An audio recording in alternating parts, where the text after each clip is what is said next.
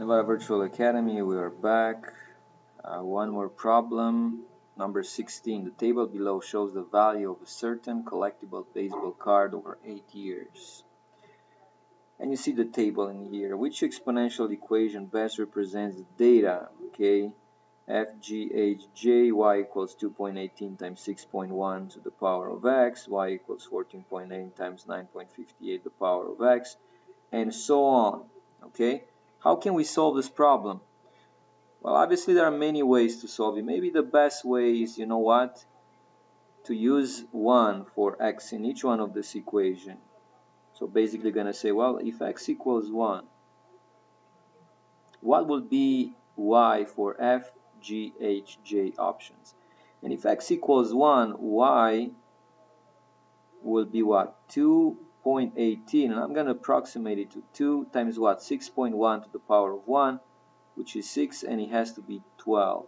But in the table, I have 3 as a value. F is not good. Moving on with the next one. Substituting x in your expression. Your y will be 14.8, which is approximately 15, times 9.58 to the power of 1.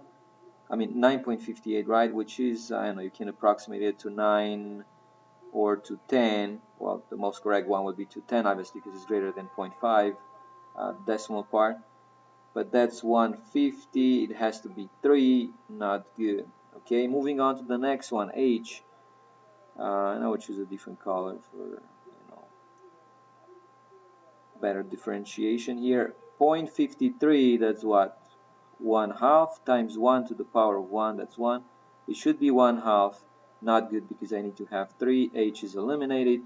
You have one option left in here, which says your y will be 2.25. Now you can leave it like that, or you can write it as 10 over 4. That's all up to you. 2.25, I will say 2 times 1.59 to the power of 1, which is what? That will be approximately 2, right? Well, obviously less than 2, and the answer here is approximately 4. That's the closest one to approximate value in dollars here.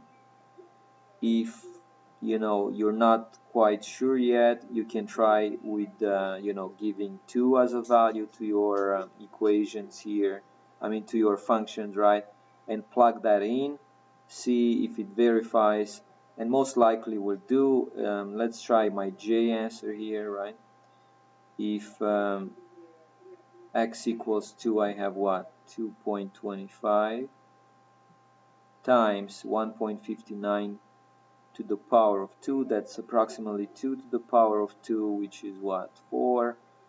2.25 times 4, that gives us 8. Okay, now we should get 5. It looks like we are kind of far away from it. However, it's probably the best approximation, because if you check any other one, you have 2.18 times 6 to the power of 2, that's 36 times 2. That's going to be, greater than 70. Not good. It has to be around 5, right?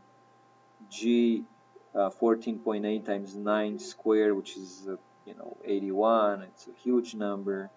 0.53, 1/2 times 1 to the power of 2, which is still 1. That's too low, right? And that's why J is the best.